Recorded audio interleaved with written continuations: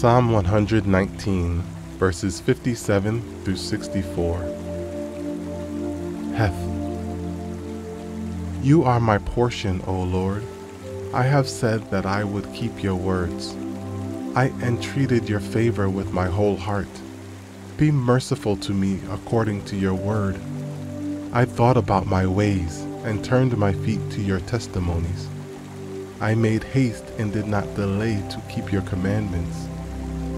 The cords of the wicked have bound me, but I have not forgotten your law.